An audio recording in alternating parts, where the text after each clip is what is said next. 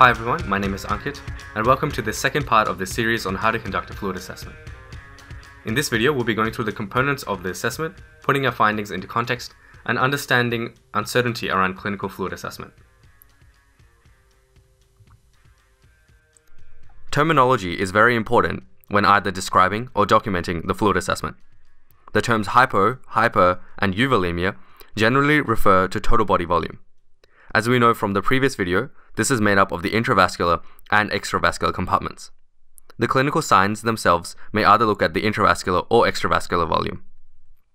When we go through the fluid assessment later on in the video, have a think about whether the signs I mentioned look at intravascular or extravascular spaces. I'll be going through the fluid assessment in the context of two hypothetical scenarios. The first is Jim, a 74-year-old male who is a hospital inpatient. The nurses report to you that the oxygen saturations have decreased from 98% on room air to 90% on 3 liters of oxygen via nasal prongs. The second case is of Fiona, who is a 56-year-old female presenting to the emergency department with 4 days of unrelenting nausea and vomiting since receiving a cycle of chemotherapy. The clinical fluid assessment begins with understanding of the context of the patient, including any risk factors for hyper or hypovolemia, then taking a history, conducting a targeted examination, reviewing any relevant investigations or bedside charts, coming up with an assessment, and then instituting management. It is important to continue reassessing the situation as time goes on. I'll explain why in more depth later on in the video. Let's go through some risk factors for hypo or hypovolemia. For hypovolemia, we start with poor fluid intake. For patients with dementia or delirium or intellectual disability, they may not be able to respond to their thirst reflex, which means that they have poor fluid intake. With a perioperative patient, there may be an extended period of time where they may be nearby our mouth prior to the operation, and even after the operation, when they're recovering from the anesthetic, they may not be drinking or eating as much as they normally would. There are also situations of fluid loss. Vomiting and diarrhea is a very common one. Blood loss with hematemesis and melena. Some surgeries, especially intra-abdominal surgeries, can lead to a large amount of fluid loss, especially if there's evaporation from the bowels in the case of a laparotomy. Diuretics we use commonly on the wards, especially for patients with heart failure, can lead to hypovolemia when they're used in excess. Fever or sepsis is a special one where there is no true fluid loss. However, vasodilation throughout the body means that the patients may be intravascularly deplete, which can then compromise perfusion. Some other scenarios include high stoma output and polyuria, which may be secondary to uncontrolled diabetes or hypocalcemia. When we look at hypovolemia, we have to first think about excessive fluid administration.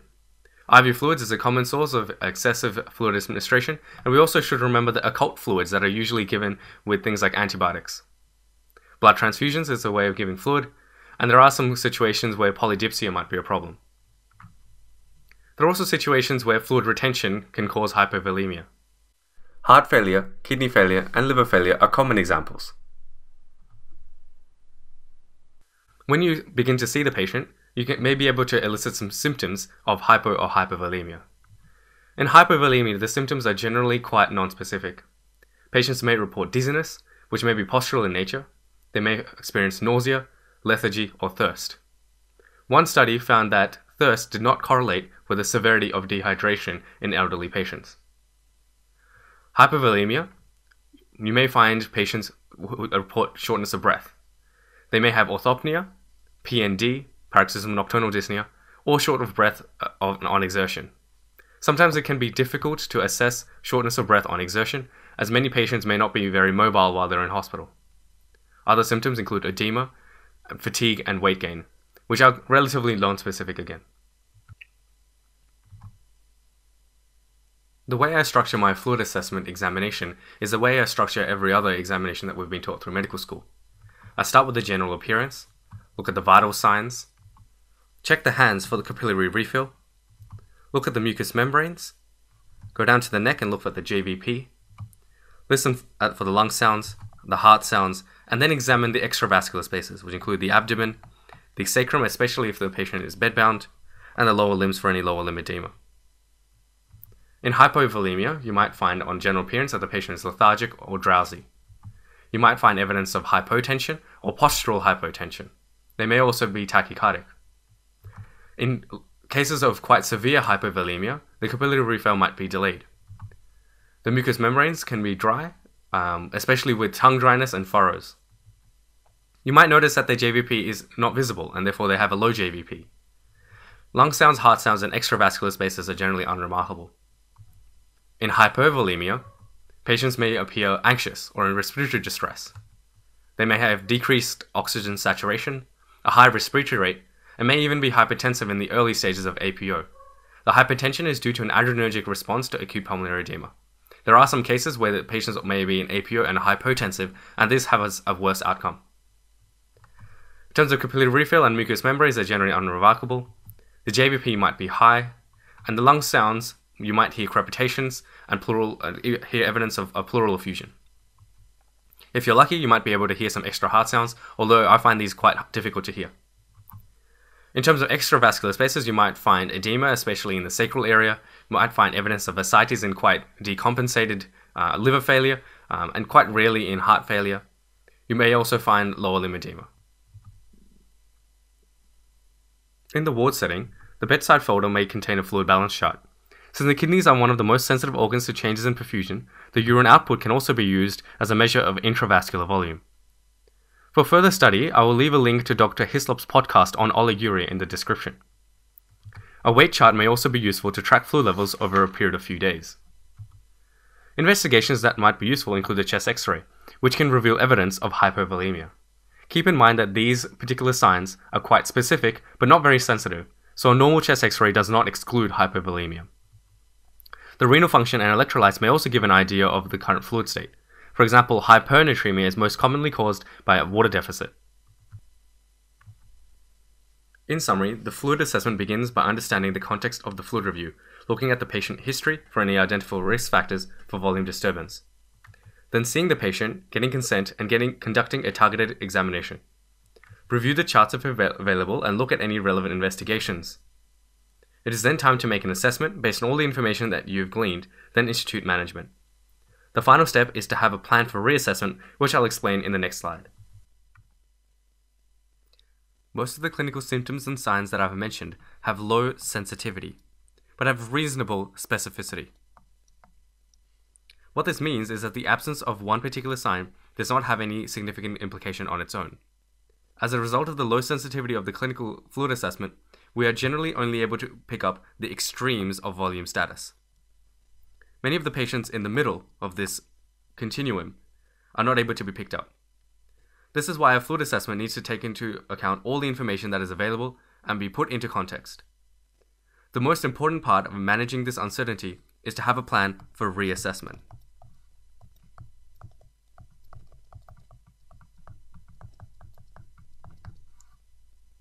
Reassessment allows for a checking mechanism. It allows for any changes in the clinical situation to be recognized and addressed. The frequency of reassessment will depend on how sick the patient is and how severe you think the volume problem is. Let's go through a couple of examples to put it all together. Jim is a hospital inpatient, and you've been alerted by the nursing staff that the patient has suddenly become hypoxic and is now requiring 3 liters of oxygen to maintain saturations at 90%.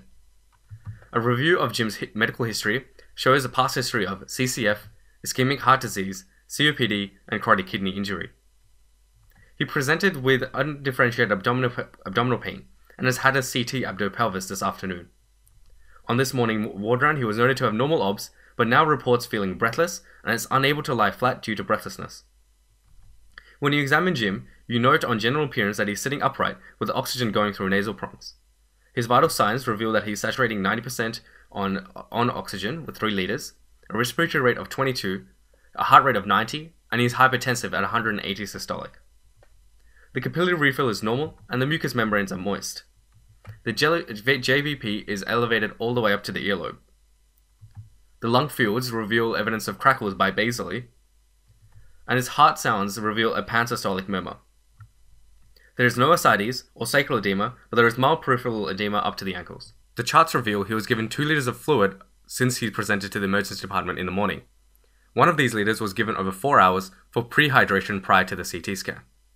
You also note that Jim was normally on a fluid restriction of 1.5 liters.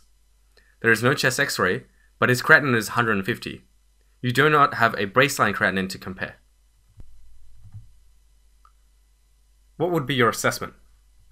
Perhaps your assessment is that he's hypovolemic due to IV fluid administration on the background of multiple risk factors including CCF, chronic kidney injury, and also perhaps valvular disease given the pansystolic murmur.